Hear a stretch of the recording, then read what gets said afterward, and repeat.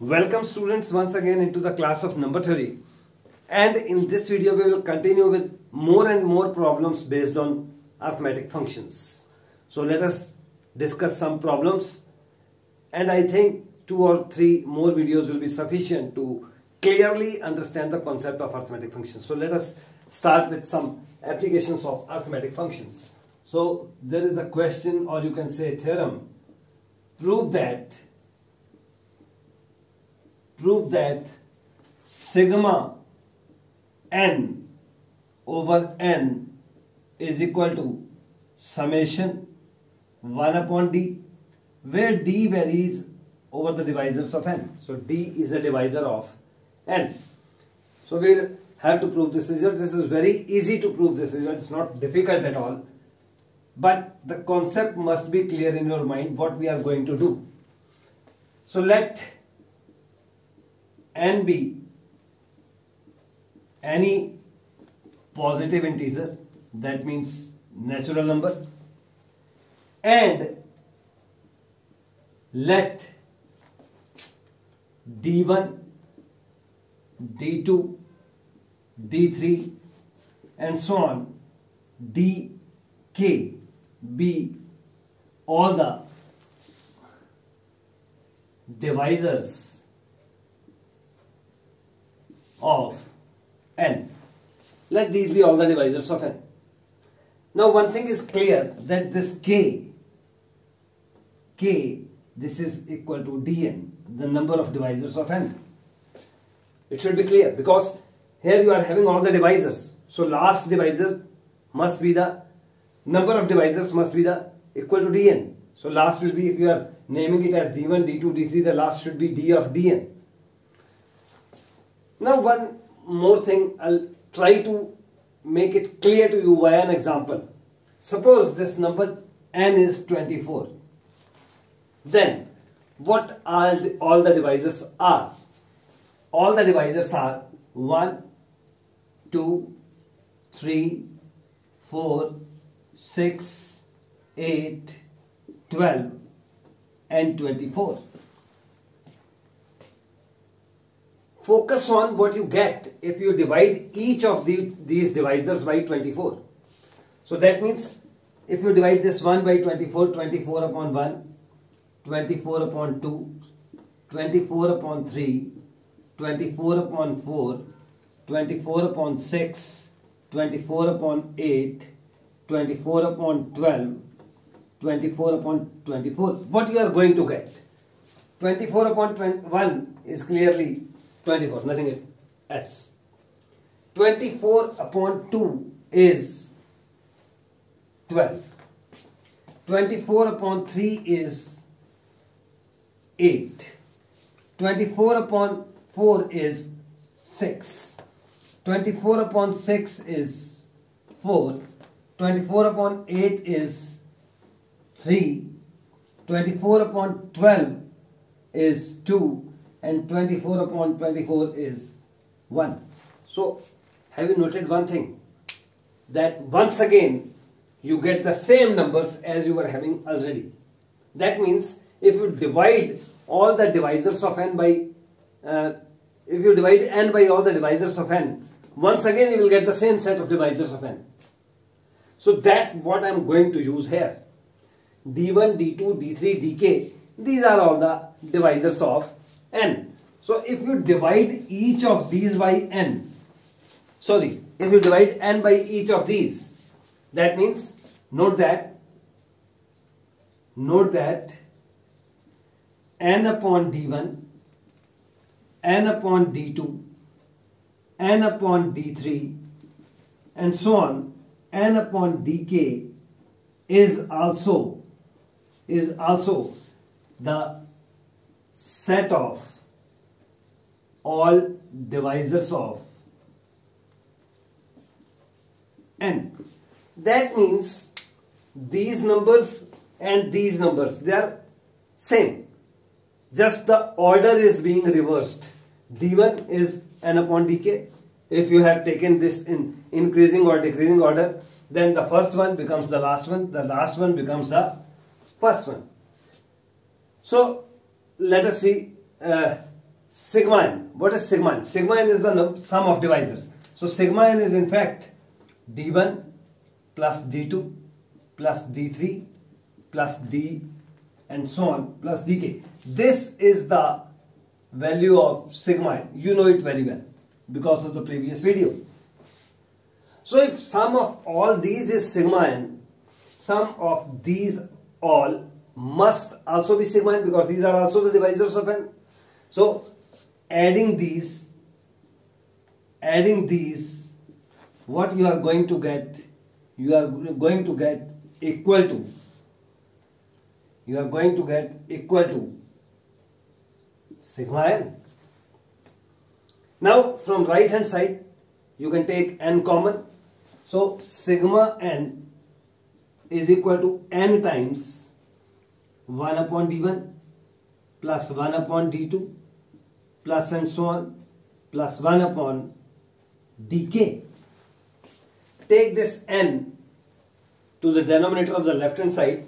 You will get sigma n upon n is equal to, and the bracket, this 1 upon d1 plus 1 upon d2 plus 1 upon dk, you can write it as sigma 1 upon d, where what is d? D is a divisor of n. And this is the result what we wanted to prove. And I think it will be clear to you, very much clear to you. And one basic thing what you must keep in your mind for the upcoming problems, that the set of all the divisors and the set of the numbers obtained by dividing n by each of the divisors, they are same. So this concept we will use in the upcoming problems as well. So this was the first problem of the day, and now I am moving on to another question, another problem from arithmetic functions. So let us see what the next problem is. The next problem, the next question, or you can say the next theorem, whatever you want to say, what I am going to take is, for n belonging to n, that means for every positive integer n, or you can say for every natural number n, we have product of all the divisors of n. Product of d, where what is d? D is the divisor of n. That means the product of all the divisors of n is equal to n raised to the power dn by 2. What is dn? dn is the number of divisors of n. So this result we are going to prove now. And the same concept we will use that we have used in the previous term. So I am going to rub this statement because we are going to prove it. I need the space. So I am rubbing it and I am moving on to the solution. So let us see what the solution suggests. Let n be any positive integer, any natural number. Let d1, d2, d3, dk be the set of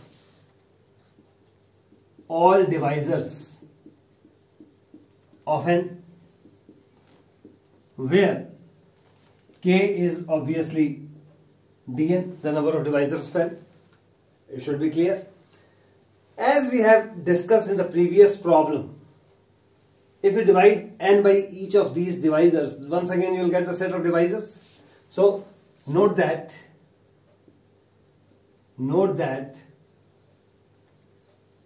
n upon d1, n upon d2, n upon d3 and so on, n upon dk is also the same set of divisors of n. That means this set and this set, they are same. Maybe the order of elements will be different. Maybe d1 equal to some n by d4 if they are not arranged in increasing or decreasing order. Otherwise, if it is arranged in increasing or decreasing order, the first one becomes the last one and the last one becomes the first one. Otherwise, they may be huffle and shuffle in some order. Let let P be the product of all these divisors, D1 to dk. So let P is equal to D1, D2, D3 and so on dk. Now look at, if you multiply all these, n by D1 into n by D2 into n by D3 and so on into n by dk, what it is equal to? It is also equal to P, because these numbers and these numbers are same in some different order. So that means the product of these elements and the product of these elements must be same. If the product of these is P, the product of these must also be P. Now multiply these two. Multiplying these two, P into P square, P into P, you will get P square is equal to, and if you multiply right hand side, this D1 into 1 upon D1 will become N, this D2 into N upon D2 again N, this D3 into N upon D3 again N, and so on. In the last, once again you will get N. How many times? This is K times. So N into N into N, K times. And N into N into N, K times means N raised to the power K. So this means P is N raised to the power K. P is N raised to the power K, sorry, not P, P square. P square is N raised to the power K. Take square root on both sides. Take square root on both sides. So P will become equal to N raised to the power K by 2. Now what is P? P is the product of all divisors of N. So this P you can write as product of D, where D divides N, is equal to, on the other side, N raised to the power K by 2. And what is K? K is Dn. So N raised to the power Dn by 2. And this is the result what we wanted to prove. So this is another important useful application of arithmetic function. And then we will have more and more questions, more and more practice on this concept of arithmetic functions before going on to the next chapter. I need 3 or 4 more videos to discuss these problems, these arithmetic functions exclusively. So let us have another question. Another question based on arithmetic functions. Let it be, if N is P power alpha, Q power beta, where P, Q are distinct odd primes. Distinct odd primes, then sigma n is greater than 2n. Sorry, sigma n is less than 2n. N is the number P power alpha, Q power beta. P and Q are distinct odd primes, and we have to show that sigma n is less than 2n. So let us see how to prove this.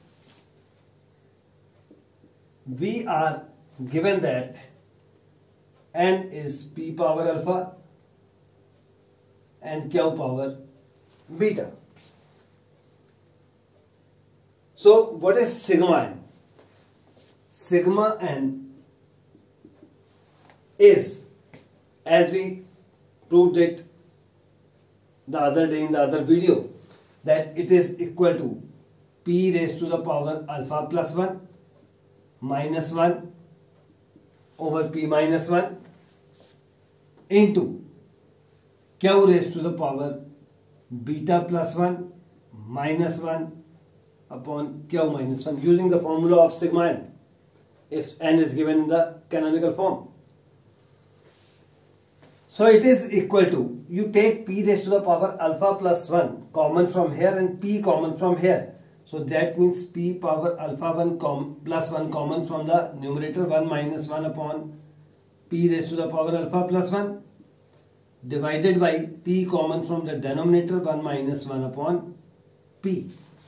The same step I will repeat in the second term of the product. Q raised to the power beta plus 1, 1 minus 1 upon q raised to the power beta plus 1 divided by q common 1 minus 1 upon q is equal to this p raised to the power alpha plus 1 upon p is p power alpha. This q raised to the power beta plus 1 upon q, it is q raised to the power beta into, I am writing this first, 1 minus 1 upon p, and this also 1 minus 1 upon q. And now let us talk about these two terms.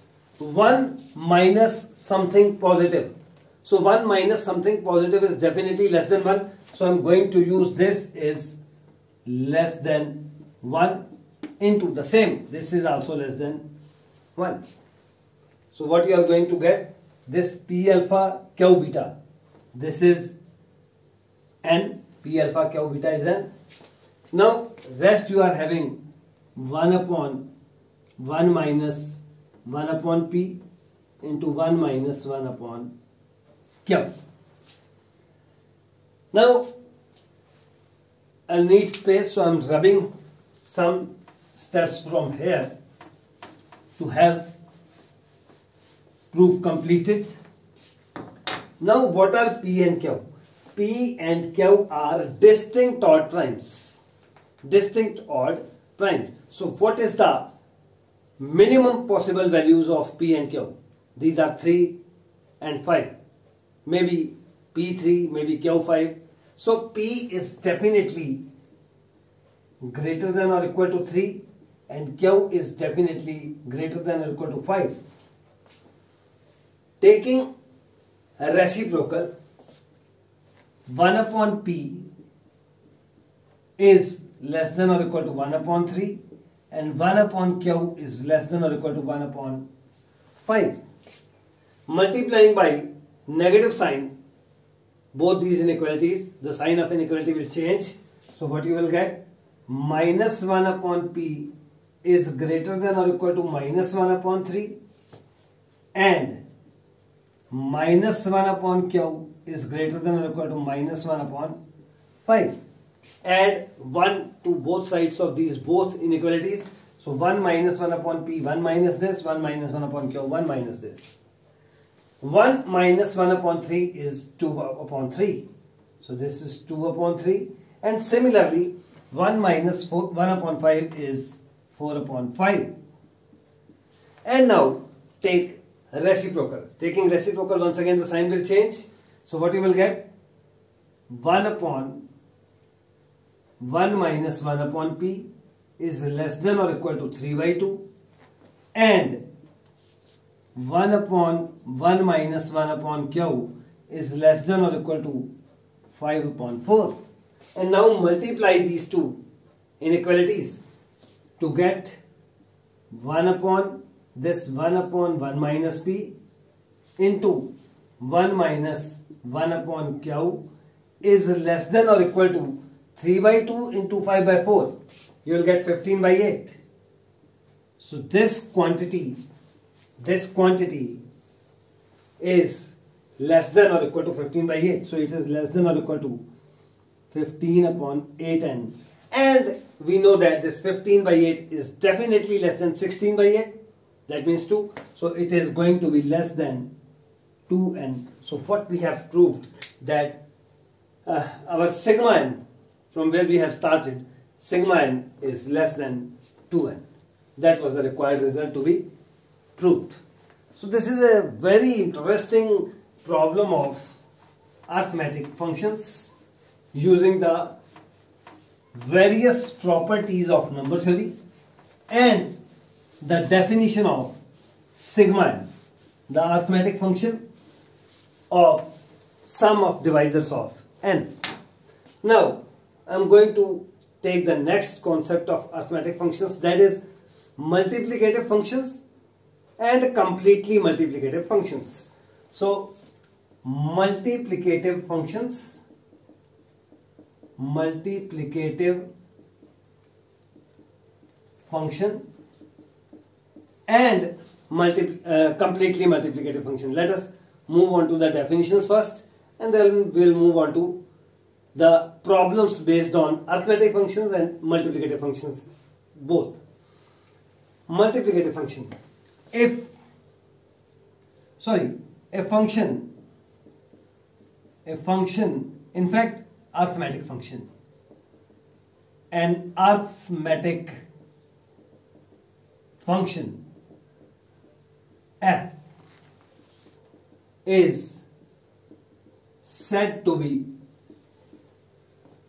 multiplicative function if f of mn is equal to f of m, f of n for every mn belonging to n whenever GCD of m and n is 1. For any two co-prime numbers m and n, fmn is equal to fm fn. This is the definition of multiplicative function, and a little bit change here will make it completely multiplicative function. So definition: completely multiplicative function. An arithmetic function f is said to be completely multiplicative function if fmn is equal to fm for every mn belonging to n, and this condition will be relaxed.